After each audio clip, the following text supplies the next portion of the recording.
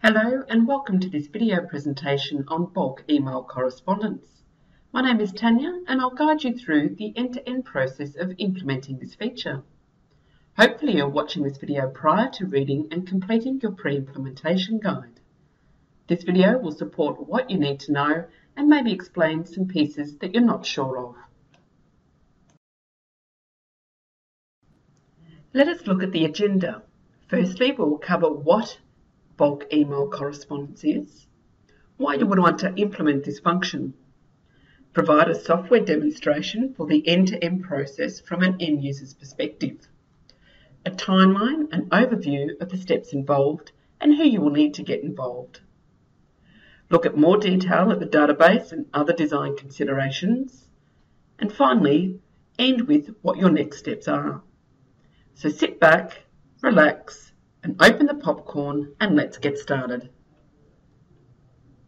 So what exactly is bulk email correspondence? It's the ability to distribute invoices and/or statements via email to your clients. The email has a body that you can control the output.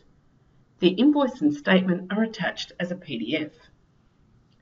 The email is distributed directly from the SMTP server and it bypasses Outlook.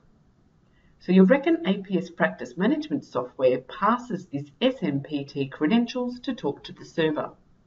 How that is configured is something that we'll review later in the video.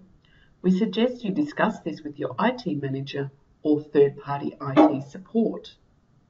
The system and user product settings, known as SUPs, and GoAdmin security functions controls who has access to enable the bulk email distribution within your practice.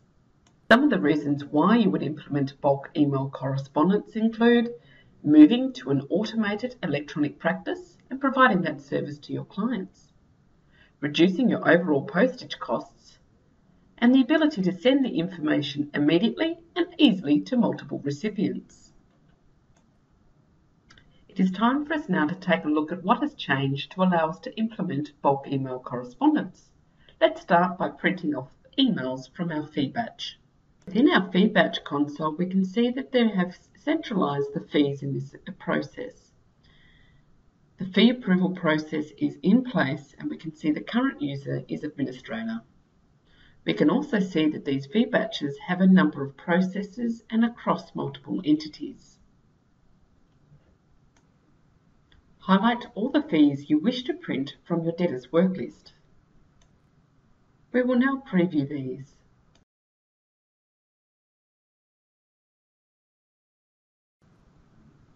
The first change you'll notice on the print preview screen is the Rec.x layout format has been enabled. This provides the new screen that we see in front of us. The screen is split into two. The left-hand side, you can see what items are in your batch, and on the right-hand side will give you a preview of the information. If you're using multiple entities, there is a filter at the top left-hand side for you to toggle between entities and select particular ones. The blue items at the top of the screen allow you to push the preview pane off the page so you can have a look at your details on the left-hand side. Click here.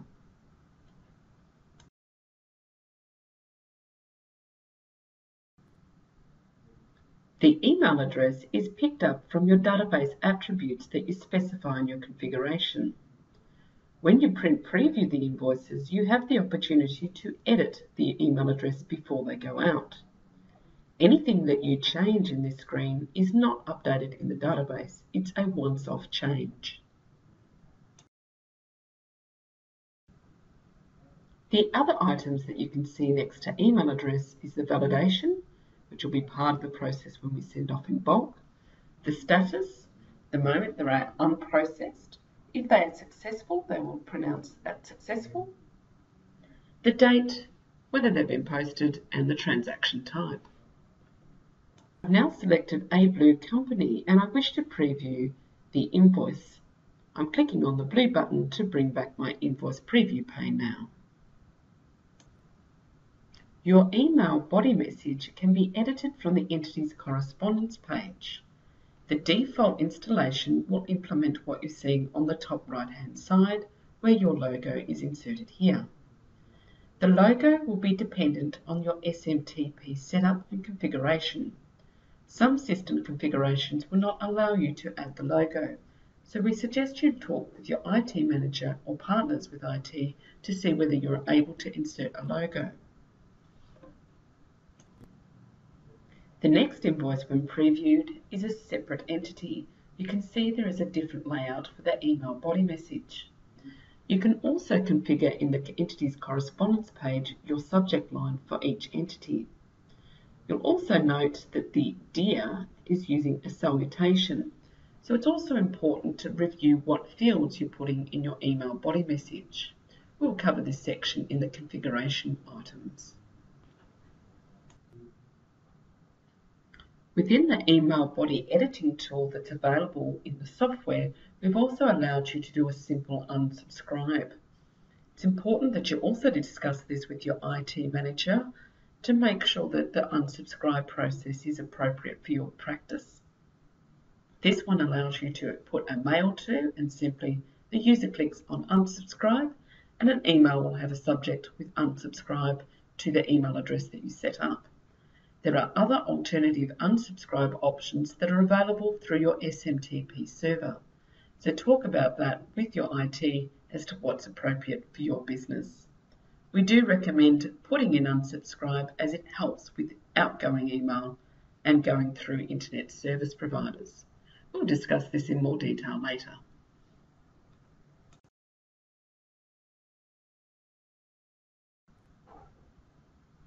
Back on our left-hand side, we can also check and uncheck which invoices are to be processed in this batch.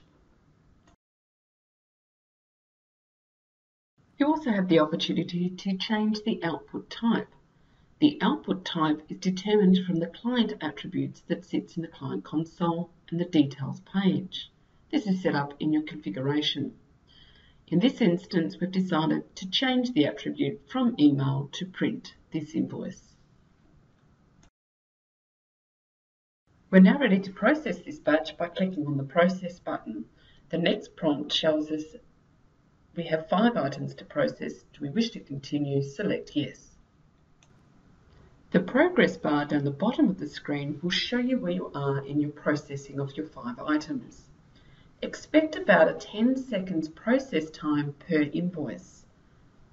If for some reason you're outputting through email and your internet stops or the connection to your SMTP fails, you'll be prompted at the point where it fails. It will ask you to continue to the next item on the list. Select Yes if that is the case. At the end of the batch, you'll be prompted for the printer for the physical print items. The next prompt will ask you if the physical printed items went to the printer successfully. Upon completion of the batch, we can see that the status of each of the 5 items has been successful. We can now close the batch and you'll be prompted with the Print Preview screen if you wish to print the details of that batch. You've now successfully completed the batch and you've returned back to the feed console. I'm now going to open Outlook so I can show you what your clients would have received in their mailbox. In Outlook, we can see the 4 email messages that were successfully sent earlier. Upon opening these, we'll be able to see the information that the client received, the detail, who it's from, the subject, and the email body. The PDF can be opened and viewed from the user. All information is as per your normal statement layout, invoice layout. We can also see the unsubscribed option. They can click on that to unsubscribe. That will go through to the email that you've set up for your unsubscribe.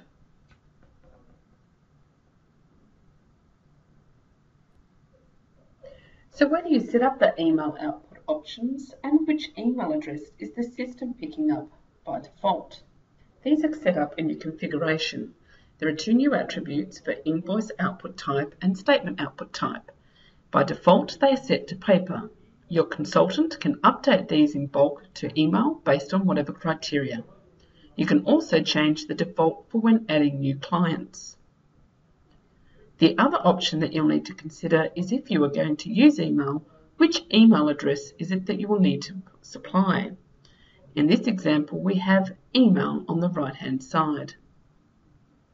We can also see that the email is a multiple instance. So this means that it will pick up both email addresses when sending any outgoing correspondence. Some firms may choose to create a brand new email address for invoice and statement output.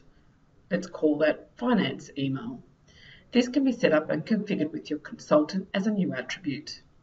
We can also provide you scripts to help you populate that if needed. The final option to look at for email is whether you want to consider relationships. This can also be configured. The next demonstration we'll show you is what statements look like. We're going to run you through the end-to-end process quite quickly on how statements are run. The process of statements is very similar to your invoices. Open your statement screen from Debtors. Complete your normal statement filters, and the print preview option will appear. The print preview was similar to what we saw in the invoice section. Review the options that you like, selecting Process when ready. Remember, each item that processes will take around 10 seconds. The invoices will process with all emails first, followed by the print. Once you're successful, say OK and close out of your statement run. This completes your statement processing.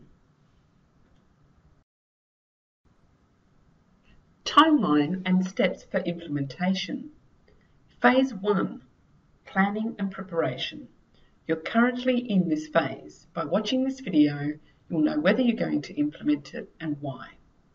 You also need to complete your pre-implementation guide.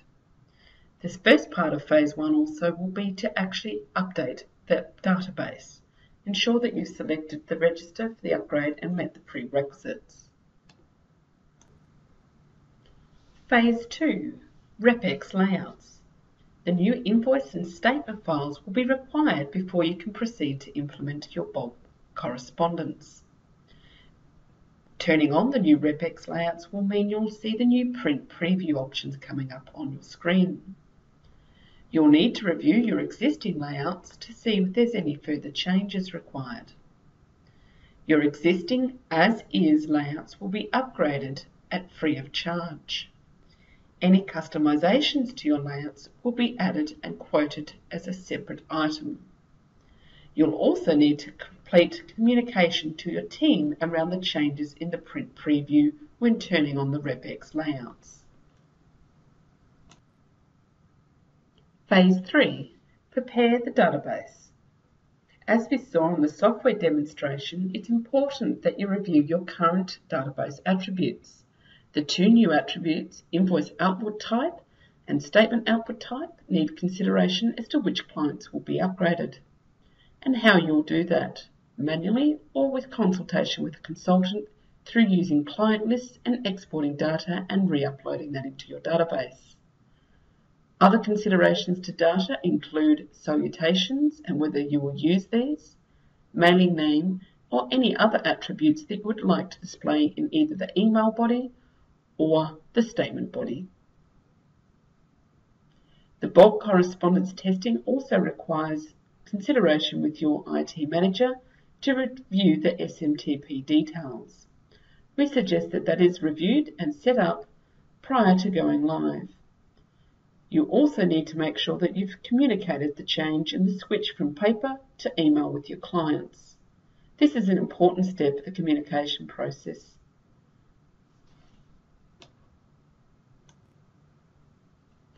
This next section is dedicated to demystifying the technology on the back end and help you get ready to have the right conversations with your IT manager or your third-party IT support. In helping you get ready, it's important that we review some of the costs. Firstly, you may need to invest in some further infrastructure. We're going to go through the SMTP setup and the conversations you need with IT.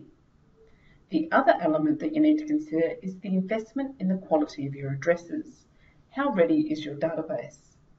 The internal process and setup is also another consideration of cost.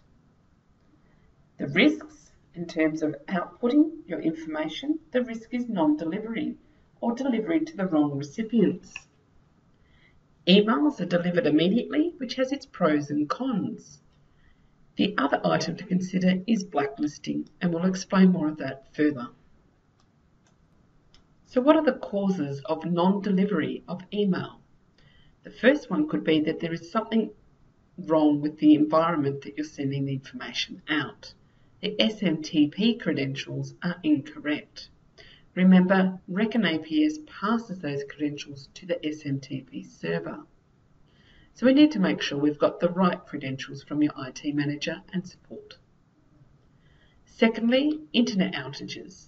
There could be issues with the internet generally with your ISP, internet service provider. So this is what you might be thinking. Sending out outgoing emails should be easy. We have our practice on-premise infrastructure, we connect to the internet and send that information to the clients. What happens in reality is a little bit more difficult. Your practice on-premise infrastructure firstly connects through to an internet service provider.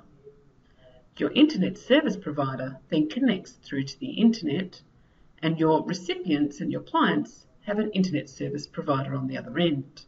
So the traffic goes through a number of areas. This makes some things more difficult.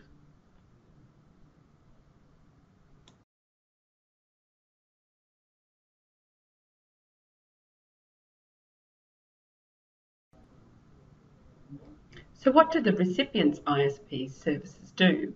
Well, they connect to the internet, they create the mailboxes, they have their own SMTP facilities that has spam filtering and a range of other services. So what exactly is spam? It's the use of electronic messaging to send unsolicited bulk email messages, especially advertising indiscriminately. So if we go back to 2012, it was estimated that 7 trillion spam messages were sent. So internet service providers have been forced to add extra capacity to cope with the deluge. So internet service providers have a vested interest to stop spammers and minimise the amount of processing that they have to do. If a spammer sends 100,000 emails to a specific ISP, it would be terribly inefficient to open every single one. The solution is blacklisting. Once an IP address is identified as a source of spam, then that IP address is blocked. This means that no further mail from that IP is processed for a period or permanently. So if you've added something out into the universe and you're blacklisted, that recipient will never receive not only your bulk email processing information, but any communication to that client. So you'll very quickly determine if you've been blacklisted, as the client will be receiving no communication. Essentially, there are 2 types of blacklists. One from the ISP directly, and the second one from independent blacklists, which are called real-time blacklists. So let's take a look at an example of an independent blacklist. The first message goes through to the first recipient, OK. Then the second message will go through and the second ISP is going to reject it. They're going to put that onto the blacklist as an independent blacklist. So the IP address that you've sent that from is now on an independent blacklist. This means that any further information coming out from that ISP is no longer distributed and forwarded on. So no information is sent out. What rules do ISPs filter for? Well, they are all different, and it's an art, not a science, unfortunately. The below is by no means an exhaustive list. So we're talking high volume of near identical emails from the same IP in a given time frame. Typically when ISPs are talking high volume, they're talking thousands. In the case of your bulk email and invoices, we may be talking a few hundred. The lack of an unsubscribe option in the body of the email or in the options will identify and red flag the ISPs. Formatting the email body, there will be certain keywords, uppercase and special characters. ISPs are always good at reviewing your email bodies to help you guide you in what is a good best practice. The high number of invalid email addresses in a batch is also important, so ensuring that you've done your database cleanse is critical. The quality of the address information is also important for when it's reaching the individual recipients. How will you know if you've been blacklisted? In short, it can be difficult. If your ISP is nice, they will notify you. If you have a high invoice resend request rates from clients with the same domain, could be a clue. Somehow you need to correlate your non-payment of invoices or any communication from the client associated with their email address. If you're blacklisted with multiple ISPs, it can be very difficult to know. How to get unblacklisted. If you're blacklisted from an ISP blacklist, the first thing you'll need to do is contact your ISP. You usually then fill out an online whitelist request. It's not something that you can manage without your ISP's help. If you find you're blacklisted from a real-time blacklist, it can be very difficult. There are some toolboxes out there that can help assist and check 115 different blacklists for you at once. In essence, though, you should contact your ISP for assistance in this matter. What can you do to minimise the risks? Well, luckily, there are third-party mail providers that specialise in getting high delivery rates while minimising the risk of blacklisting. In this example, we'll look at how a third-party mass email provider works. Firstly, the outgoing message, instead of going directly to the ISP, goes through the third party. It will successfully send out the emails. Once it comes across an ISP that may reject it, the ISP will put it onto their blacklist. Your third-party mass email provider will then put that on the whitelist on the ISP and also check the independent blacklist and whitelist it. So this ensures that the outgoing information is sent to. Third-party providers also help with providing better information about bounced emails. So your mail to account that you're sending out from your sender address, it can help manage that, or it can provide you with independent reports. It can also provide you other ways of dealing with unsubscribed requests. It can provide guidance on good quality email body formation, and it does the reporting on delivery and non-delivery of mail. Management.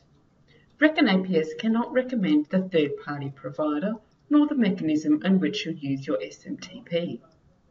You'll need to engage with your IT manager to have this discussion. The considerations you'll need is the type of information that you want back in terms of rejection of emails. If you're looking for a third-party provider, we can help provide you a starting point of a list that we are aware of. There are many out there. Prices can be very reasonable. Depending on how much you pay will depend on the information that you're going to get back, but they start as low as $50 per 100,000 emails. Outlook versus SMTP. Practice Management 9 currently uses Outlook to send all outgoing email, and this is done on an individual basis. Practice Management 10 provides a basic choice. To do the bulk email will require SMTP in order to send the bulk messages safely and centrally, provide a single centralised audit trail, allow for centralised management of bounced emails, provide for the same email from field for all mail, and provides a means to use a third-party mass email provider. If you are sending one invoice on Practice Management 10 and still have it configured for bulk, if you only send one invoice, it will use the Outlook credentials. Outlook versus SMTP. What are the differences? From a user's experience, they will not see the sent items in their mailbox. When sending items in bulk through SMTP, it is all managed through your server. You can manage the email body templates with the mail merge fields to enforce practice standards. This is not possible if using Outlook. So let's look at the different configurations for SMTP. Each of the following 3 configurations are explained further in the pre-implementation guide. It's important to remember that the Reckon APS software, your advanced database, is talking to the SMTP server by way of connecting through some settings. The configuration from the Exchange SMTP server onwards is something that you need to discuss with your IT manager and partners. Each of the configurations provide pros and cons, and we'll look at these now. It's important that you review these to understand the risks and the pros and cons.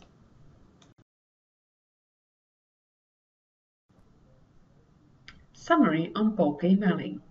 Bulk emailing can save significant dollars and increase client satisfaction if done right. Sending bulk emails safely requires thought and care, but there are also risks that need to be managed.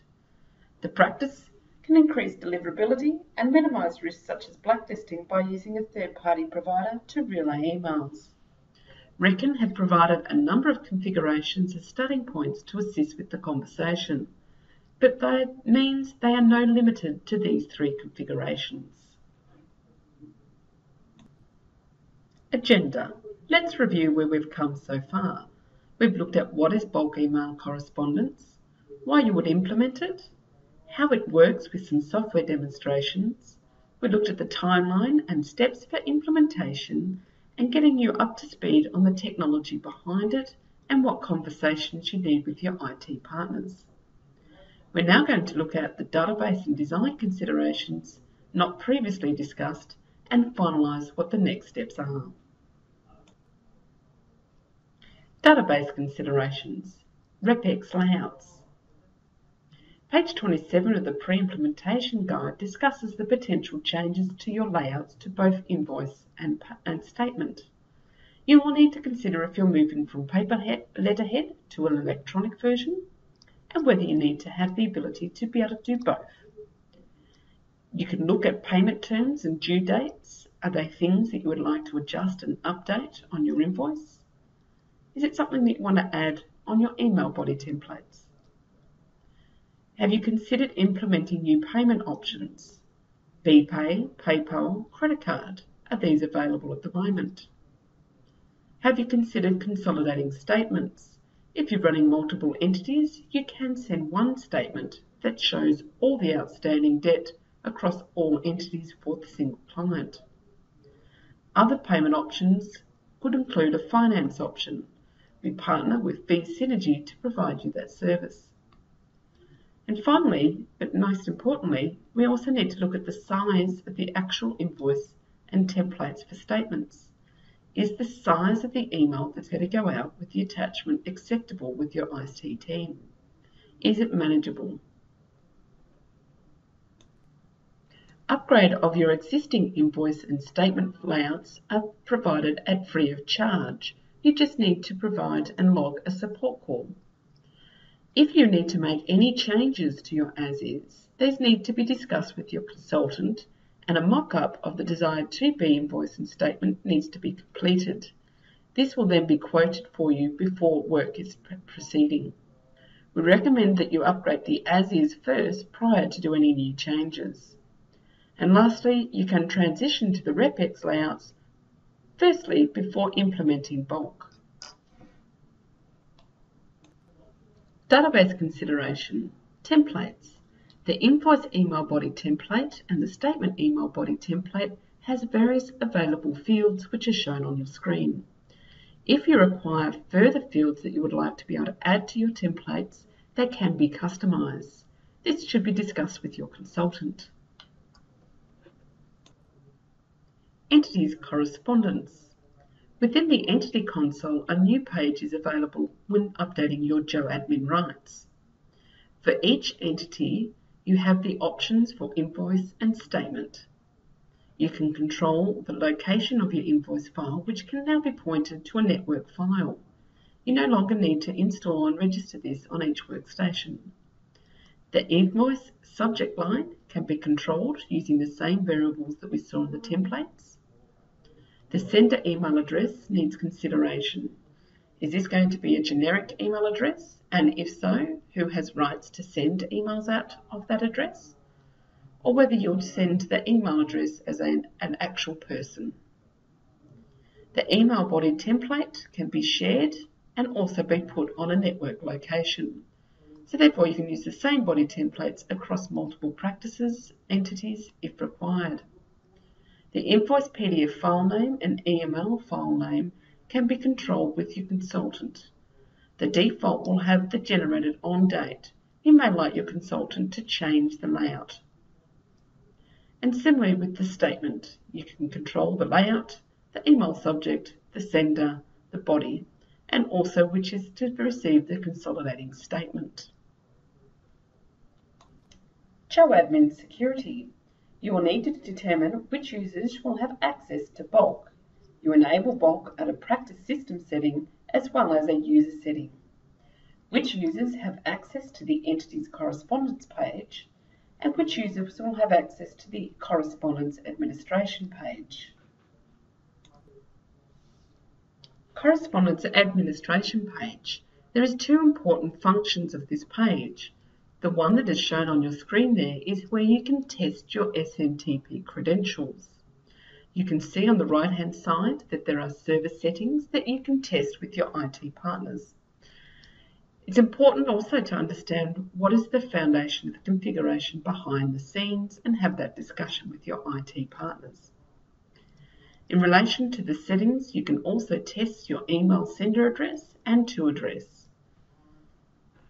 Upon entering that information, you can hit the test send message and you'll see a log file. This will help troubleshoot any messages that you might see coming through.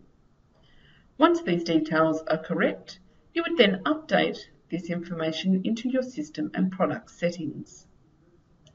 The other important tab on this page is the customizations page. The customization page, you'll see a generate zip option appear. This will ensure that you back up your complete invoice and statement and all corresponding customizations and objects attached to your invoice and statement. This will provide a complete backup of the new RepX files. In future, if you need any customizations or changes to your invoice and statements, you'll be asked to send the zip file to support in your log call. Lastly, there's the system and user product settings. The correspondence page will need to be reviewed. Your consultant will go through all the options. Firstly, you can see in here there is the switch to turn on your RepX layouts. Secondly, you have whether you want to use bulk correspondence for the practice. Then starting at the top, there is BPay settings if you're using BPay. There is a default EML PDF location folder. What this does is it stores every time that you send a request for an invoice to go out through bulk or a statement. Every time it sends that credential to the SMTP server, a copy of that successful request is saved into a network location. This is your audit trail of what you have called from the Reckon APS software. It will not tell you if the emails are successful from Reckon APS. This is managed through your SMTP server. The default invoice output type and default statement output type upon upgrade is set to print. To change this to set that to email. That will mean all new clients will default to email. The direct print allowed item threshold is set to 50 by default. This means if you have paper statements or paper invoices in a batch that exceed 50, it will ask you to print them to PDF instead of the physical printer. If you still have a number of paper statements, you may need to increase that limit. The email address ID is important in terms of what ID we're picking up for your email. Your consultant can help you enter the correct information here. The consideration you need with the email size warning threshold is something you'll need to discuss with IT. If you decide to use an email relationship, we would need to set that in here. Show all entities in the grid allows us to see the entities and select them. The SMTP settings that we saw in our test configuration are entered into the server here. And finally, there is SQL invoice and statement additional fields or additional merge fields. If you require customizations of your invoice and statements to pick up other fields, your development team will provide the SQL code. That is copied and pasted in here, so all information now is stored on the database. These are technical considerations and your consultant will help you through these. What's next? We've assumed that you've already ordered your Practice Management 10 software and have met the prerequisites. So now that you've done that, you can install Practice Management version 10.1.